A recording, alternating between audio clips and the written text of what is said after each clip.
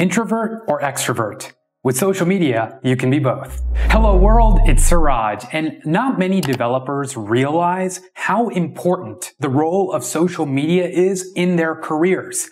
In this video, I'll show you how you can use different social media platforms to help you learn cutting-edge technologies, network, and promote your own brand. When I was working at Twilio on the developer education team, we had to learn the art of marketing to developers. Developers are a smart bunch. Normal marketing methods don't work on them. They know BS when they see it, like certain ICOs. So it's best to be upfront, honest, and crystal clear about whatever your message to them is. That means you can't just spam them with generic ads. It has to happen organically.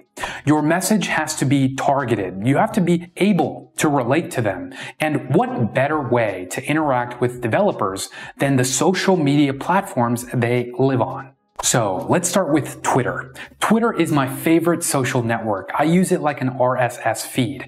I followed all the people I really admire, and when I spend my time scrolling on Twitter, unlike every other social network, I'm actually learning and improving myself, whether it's through book recommendations, techno-philosophical tweet storms, bored Jan LeCun, or staying up to date with the latest research from the AI or blockchain industries. I could start listing a bunch of smart people to follow, but instead, I'll just say, go to my Twitter profile and see the couple hundred people I'm following. Follow them one by one. Also, if you go to lists and see the lists I'm a member of that other Twitter users have created, you'll very fast start seeing people who are influential in computer science, and you can follow them easily. You want to be ruthlessly precise about who you follow. These are the people you are letting influence you.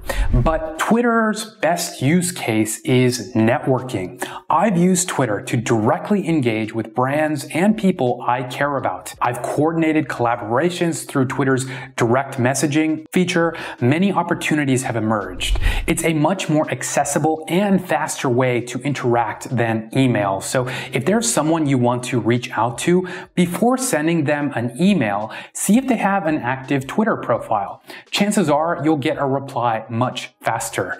I'm also always promoting my videos on Twitter. I even start generating hype for my videos beforehand, sometimes weeks in advance, which results in more views. You can do the same for any project you are working on, whether it's code or technical content. The Twitter community is technical and collaborative, so if you tweet out quality content, it will be retweeted endlessly. So on to Reddit. I've talked a lot about using the machine learning subreddit as a primary resource of mine to stay up to date with the latest news in artificial intelligence. And it still is. However, it's not the only subreddit that's relevant to this field. I've compiled a list of other ones I visit. Everything I talk about in this video will be in the video description. My second favorite is Data is Beautiful. There are some really inspiring visualizations there if you're ever feeling disillusioned with the field.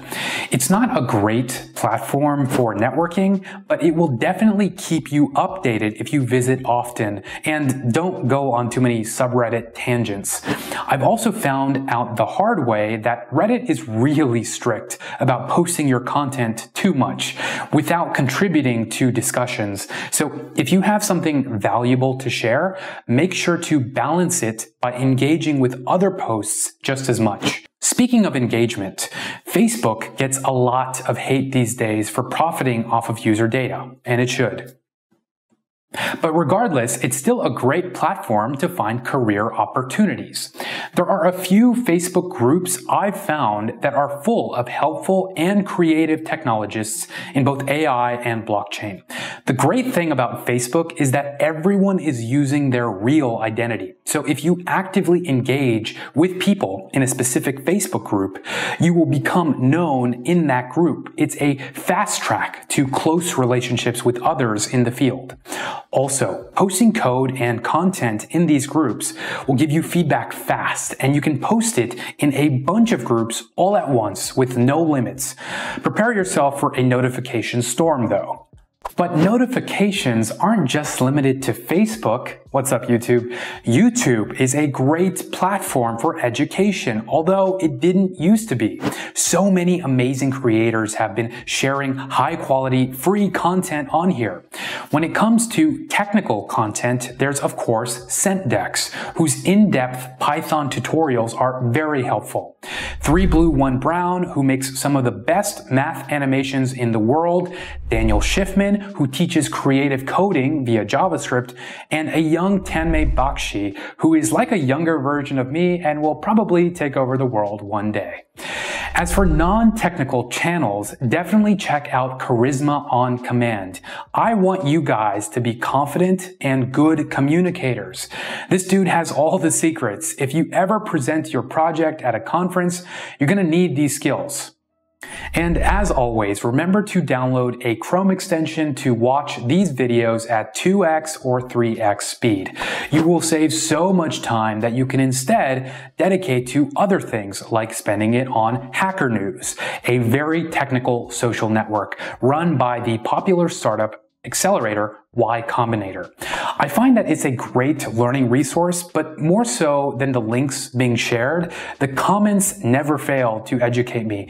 Thanks to the voting system, the best, most thoughtful comments percolate up to the top.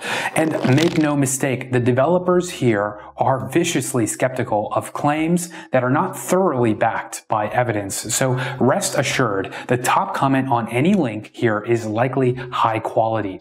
Hacker News has a very sophisticated algorithm to prevent upvote spamming, so don't just share your content link with your friend directly to upvote. If it is quality, it will rise itself. I found LinkedIn to be a great tool to find quality business relationships. I've made a fair number of deals through the direct messaging system, and sharing my content on LinkedIn has proven to get it out in front of some very influential people. Hashtags seem to make a big difference on LinkedIn, so be sure to add those to your posts when you can. Just don't overdo it like this guy. I will say though that I don't find the LinkedIn newsfeed to be particularly interesting, especially since there is an ad every few posts. But LinkedIn ranks very highly on Google search, so make sure to sell yourself well here in your profile. It may be the first thing people see about you when they search your brand on Google. Quora is another social network for professionals. You can learn a lot from Quora, especially if you find similar questions and cross-check the top answers for similarity. That way you can find the answer you're looking for and minimize the bias of the poster. Quora is also great for promotion. If you're answering questions left and right on Quora and your answers are high quality, people will start reaching out to you. Anecdotally, I met a guy at a recent conference in New York City who was invited to speak just because of the quality of his Quora answers. The same goes for Stack Overflow. Developers get poached all the time from this social network for top answers.